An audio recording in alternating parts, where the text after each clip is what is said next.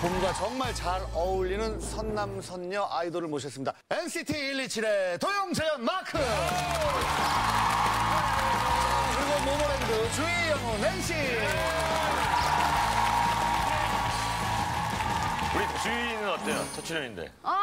안녕하세요. 정말 즐겨봤는데 이거 정말 타고 싶어요. 고민 있어요? 그 고민이 있으면 타도 돼요. 나중에 사연 보내갖고. 네, 저 정말 고민이 많죠. 그럼 미끄럼 타도 돼. 어떤 뭐, 고민? 어떤 거? 저 잠이 너무 많아가지고 못 일어나? 네. 그럼 어떻게 일어나요? 연호 언니가 밝게 연원이 밝힐 줄로. 발로 쳐도 웬만하면 못 일어나요. 주희가 안 일어나는 게 고민일 수도 있겠네. 같은 박스니까. NCT는 고민 없어요? 저는 뭔가 다 뭐 표정이나 이런 건 숨길 수 있는데 귀가 빨개져. 솔직해가지고 엄청 잘 빨개져요.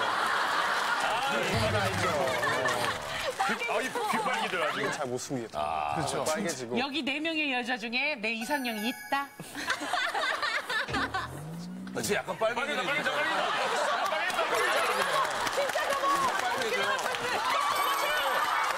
어머, 재영,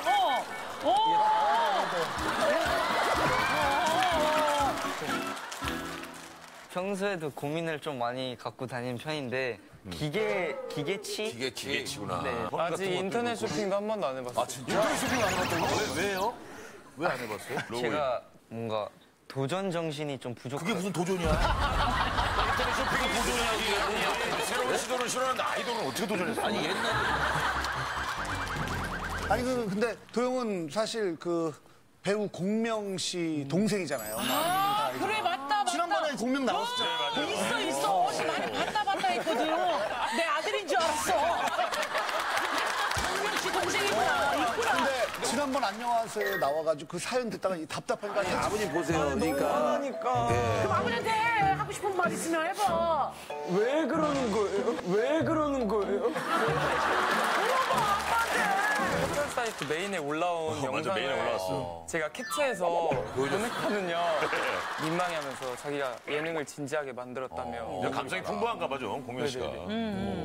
아니 되게 형제가 우애가 좋으면 막 신나게 얘기할 텐데 도영은 뭐 별로 안 좋아하나 보다. 신영이에요? 다행이야. 다행이야. 저도 물어보고 싶었어요. 자, NCT 127이 이번에 새 앨범이 나왔어요, 새 앨범이. 어떤 곡이에요? 터치라는 곡입니다. 한번 보여주세요.